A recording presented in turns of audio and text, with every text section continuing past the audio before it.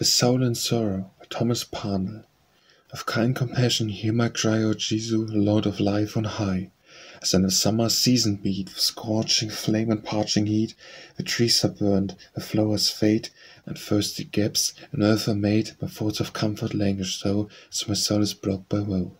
When on the servant's drooping head, with use of blessings sweetly shed, let vows a quick refreshment give, and raise my mind and bid me live.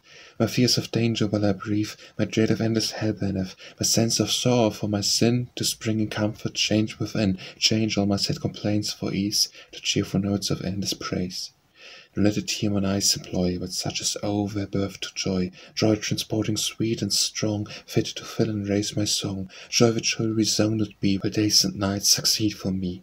Be not as a judge severe, for so thy presence who may bear, on all my words and actions look, another written in thy book, and regard my mournful cry, and look with mercy's gracious eye, what needs my blood since wine will do to pay the debt to justice due.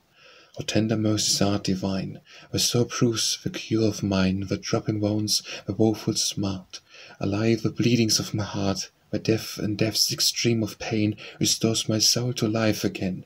Guide me when for here I burn, to make my Saviour some return. I'll rise, if it will please him still, and sure I've heard him own at will. I'll trace his steps and bear my cross, despising every grief and loss, and see despising pain and shame first took up his, and did the same.